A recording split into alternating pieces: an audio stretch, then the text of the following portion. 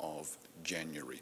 So that leaves us today, the last day of 2022. What theme do you think a preacher could come up with today to share as his sermon topic? What do you think the theme is going to be, Ali? Yeah. Any ideas, Naomi? What do you think today, the last day of the year, if you were a minister, and one day you may be, what do you think the Lord might place on your heart to speak about today, particularly if you're like a really lazy minister who's not very creative in coming up with ideas? What do you think I'm going to preach on today? Sherry, any ideas? Yeah, New Year's resolutions. Yeah, I know, that old favourite. Of course I am going to preach on. Well, kind of. See, when I thought about this topic this week, I thought there are plenty of places in Scripture that say, look, as a follower of Christ, don't plan too far out in advance. We need to keep one eye on the not yet, but also keep an eye on the now and the not yet. And so I'm thinking of Proverbs 27, which says, the first verse says, don't plan and brag about tomorrow, just deal with the now. The end of James's letter, well, not the end of it, but chapter 4, the end of chapter 4, he says at the end of chapter 4, let me speak directly to those people who say, next year I'm planning to go to that city and do this and that and make some money. He says, don't do that. You don't know what tomorrow even brings. Just plan for today. Enjoy the blessings of the now. In fact, what does Jesus say about tomorrow? Don't worry about it. Let tomorrow take care of itself. So when it comes to the end of a year and planning forward the year ahead, I'm a little bit torn as a speaker because there are plenty of places in Scripture that talk about just dealing with the issues of today. And so that's what I'd like to talk about today. Not so much about New Year's resolutions, but about daily disciplines that you may incorporate into your daily walk with the Lord over the coming year. Any Chinese speakers here in the... how do you say happy... I know it's got something to do with fat choy in there, but... no, that's Cantonese, isn't it? You speak Mandarin, do you? How do you say Happy New Year in Mandarin?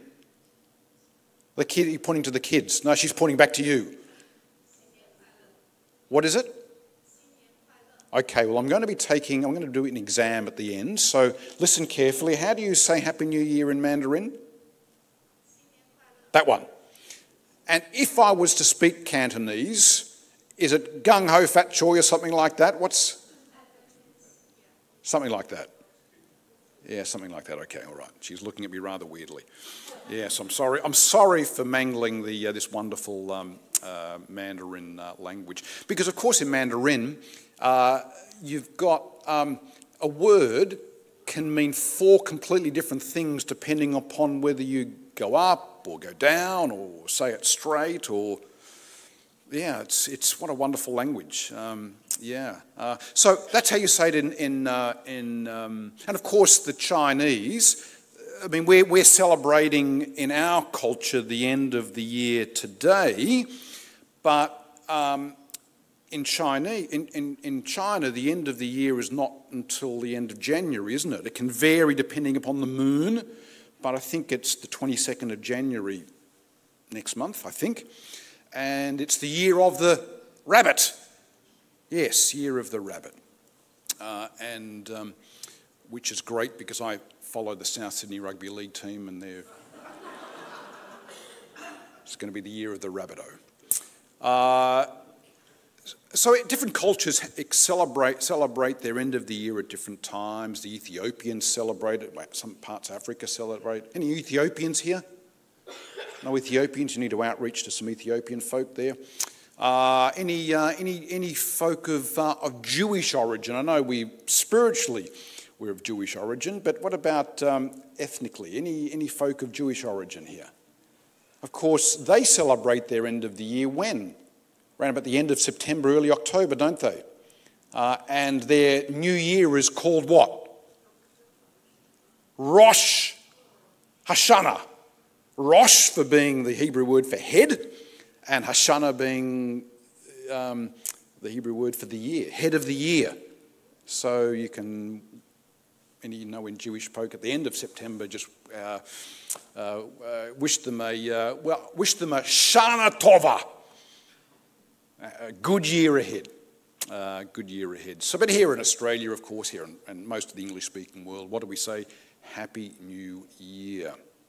So, when it comes to this new year and reflecting on daily disciplines that you might like to incorporate into your walk with the Lord over the coming 12 months, unless the Lord returns sooner, there are 4 New Testament texts I'd like to share with you this morning that will back up perhaps these 4 daily disciplines. Now, there's obviously more. You may, in fact, think of a few more. And if you think of a few more, tell me at the end of the service as you're walking out, because I'll write them down and I'll use those next year.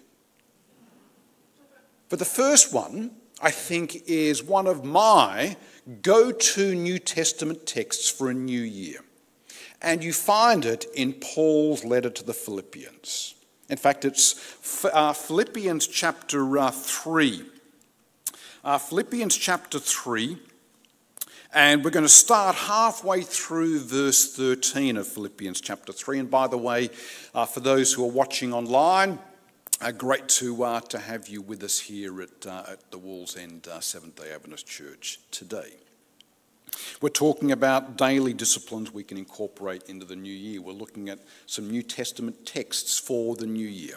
And the first one we're going to read is Philippians chapter 3, halfway through verse 13. It says this. And this, the context that Paul writes it in is he's reflecting on the forgiveness given to him, Paul, by God. The forgiveness given to him and each one of us by our Lord and Saviour Jesus Christ. And he says, in reflecting on this forgiveness, he says this, but one thing I do. Do you know this text? It's quite a famous text. It's my go-to text when it comes to reflecting on things of a new year. One thing I do. What's the next verse? Forgetting what is behind, and perhaps there might be some of you reflecting on the year about to end this evening and saying, I'm glad that's going to be behind us. Forgetting what is behind, Paul says, and straining towards what is ahead, I press on towards the goal to win the prize for which God has called me heavenwards in Christ Jesus. Forgetting what is behind. And Paul, when he reflected on his life before Christ, had a lot of things that he needed to forget. And so here is the first daily discipline I'd like to share from that New Testament text for the coming new year. The first daily discipline is this: forgetting our failures.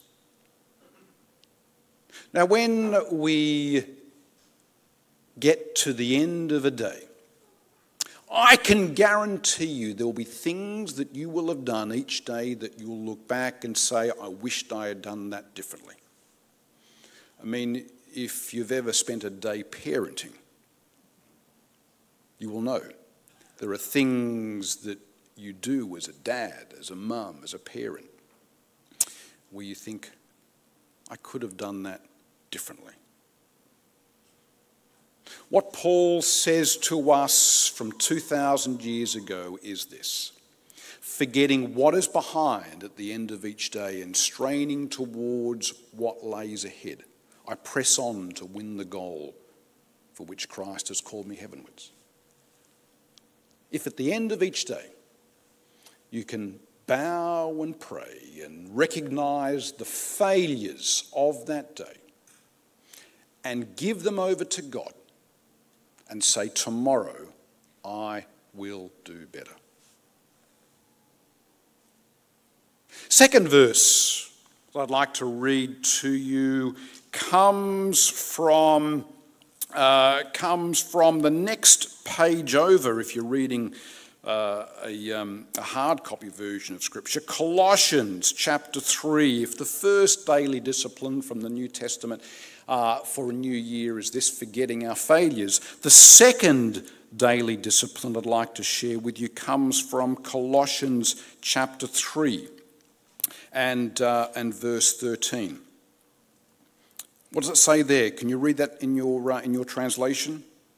Bear with each other, Paul says to this church in Colossia. Bear with each other and forgive whatever grievance you may have against one another. Forgive as the Lord forgave you.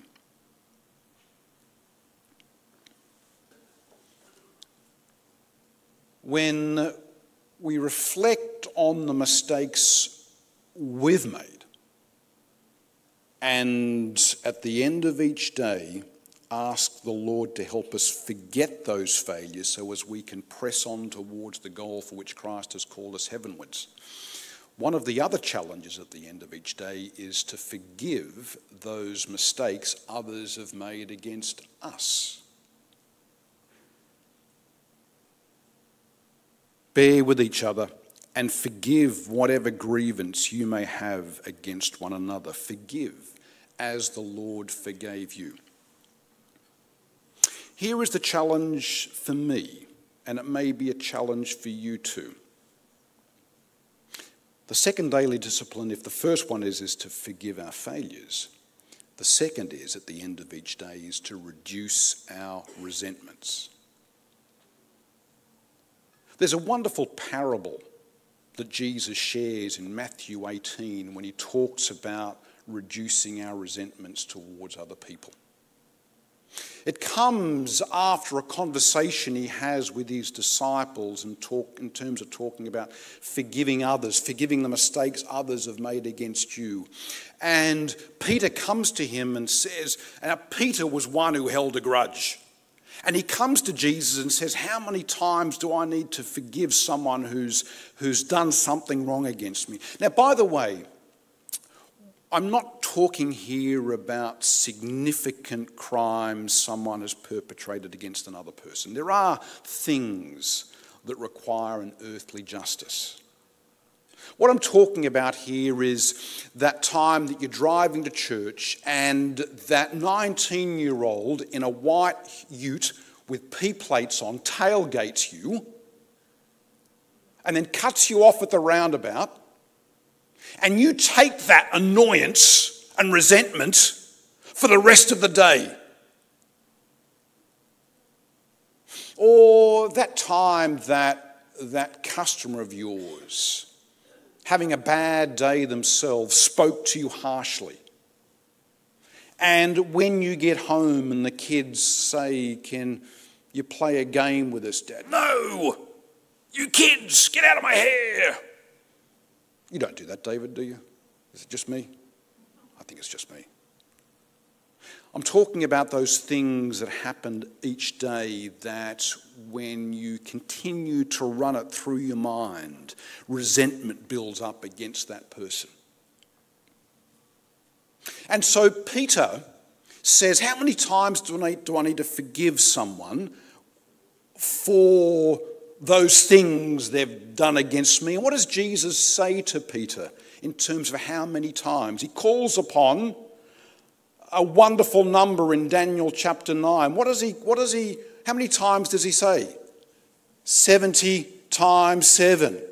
And in the vernacular of the day, he's saying you need to forgive him a lot. And then Jesus gives this incredible parable. Do you remember the parable?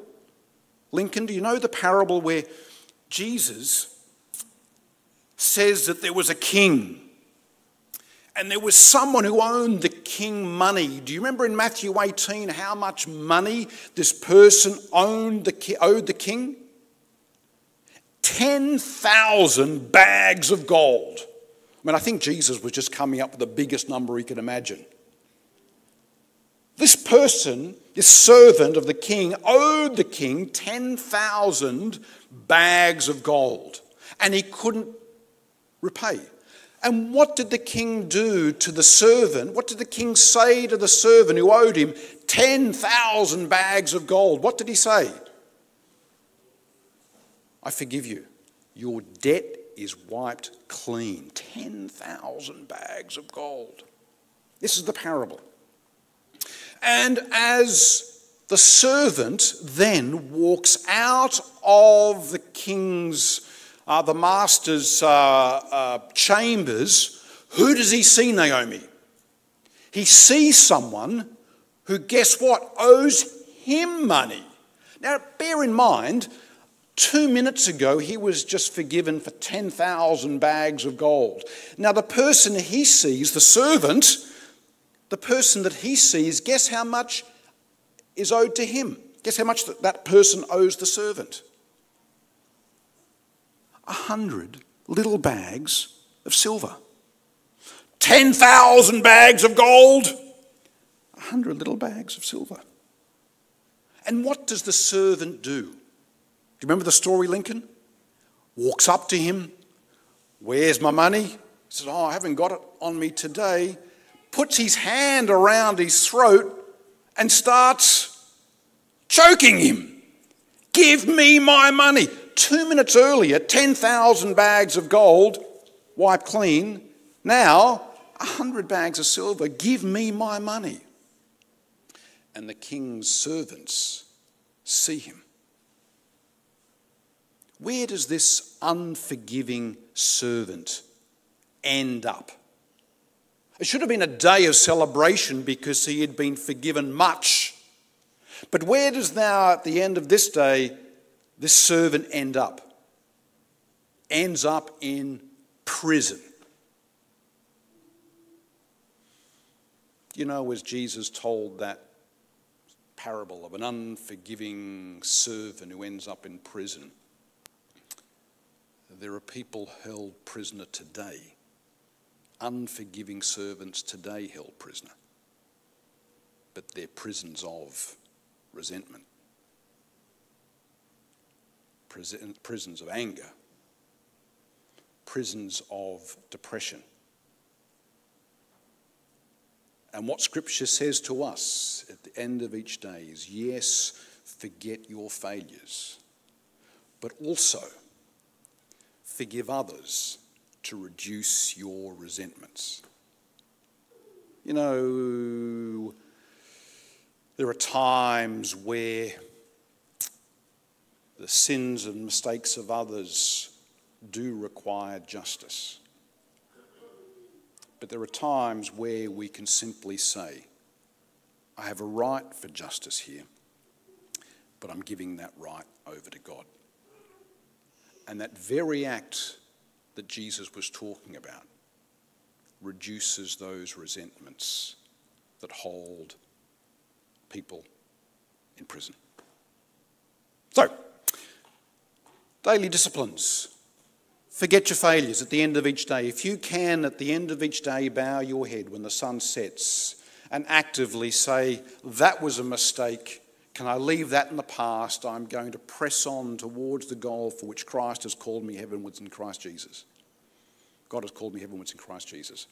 If at the end of each day we can forget our failures, if at the end of each day we can actively forgive others for the mistakes of the day, that will reduce your resentments.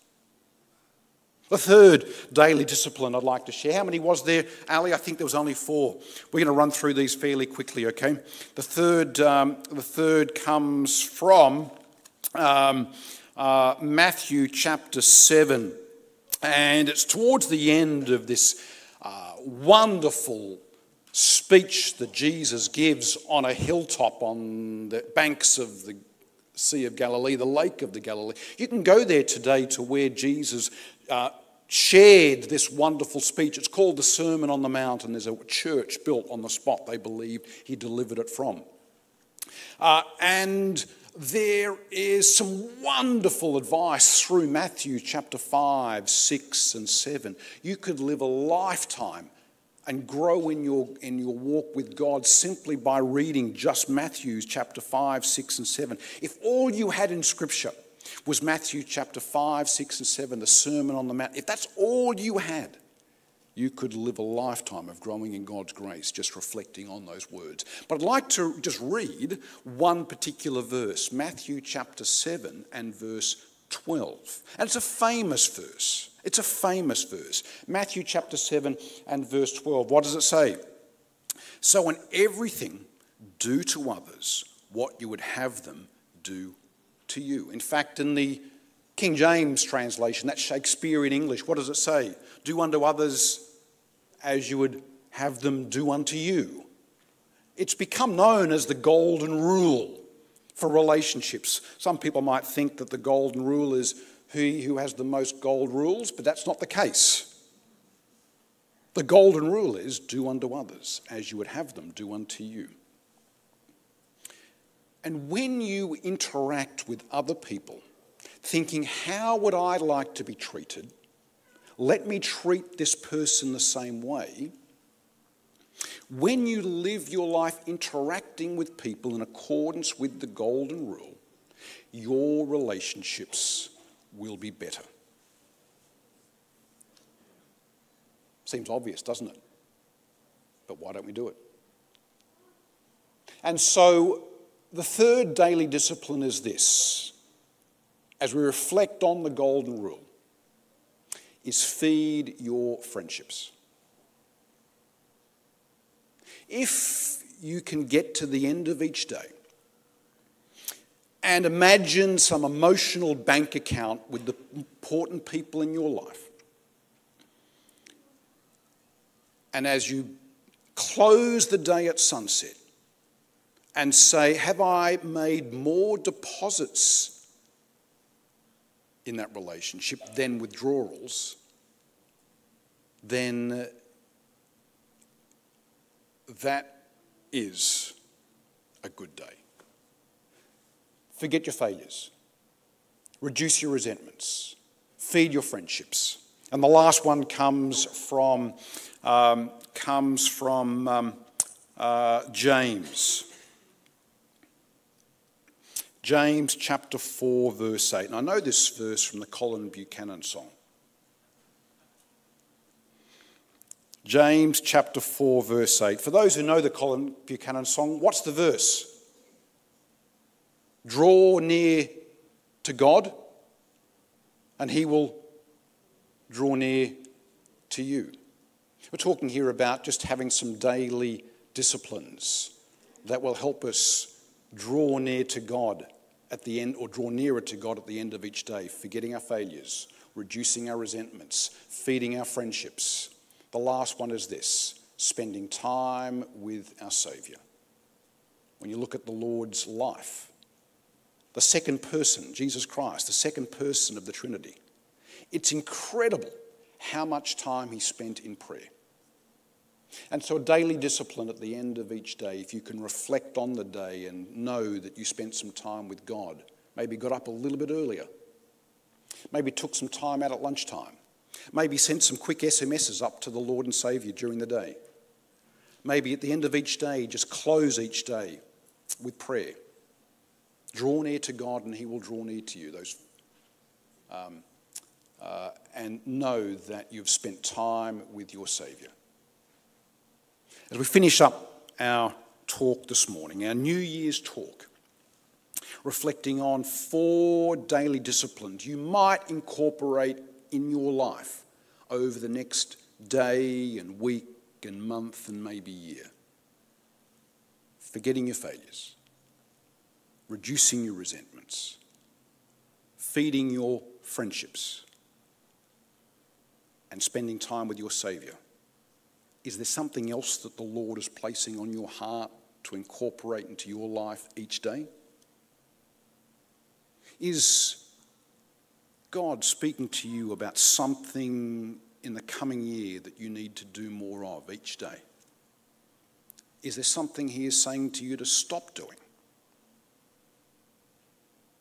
Is there something that he's asking you to change? If he's speaking to you this morning, then listen. As we finish up, talking about New Testament texts for a new year and incorporating those into our daily disciplines, let me just read to you this concluding text from Paul's second letter to the Corinthians. Therefore, Paul says, if anyone is in Christ, he is a new creation. Yes, it is a new year. And when you're in Christ, you are a new creation. The old is gone and the new has come. So tonight, if you're still awake at midnight, it's a strange time for the day to end. I like the biblical example of a day, where a day ends at sunset and a new one starts. But in our culture and time, a new day, a new year ends at midnight. And if you're still awake and people are celebrating, the old is gone, the new has come, maybe you might reflect on 2 Corinthians chapter 5 and verse 17. If anyone is in Christ, he is a new creation.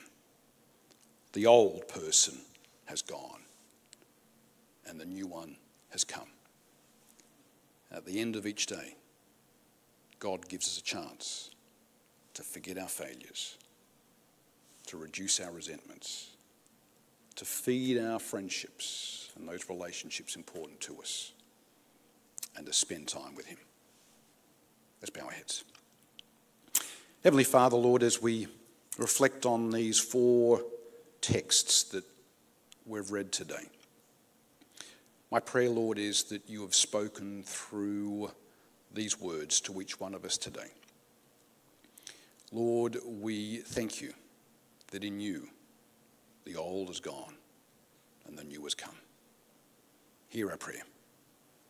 Amen.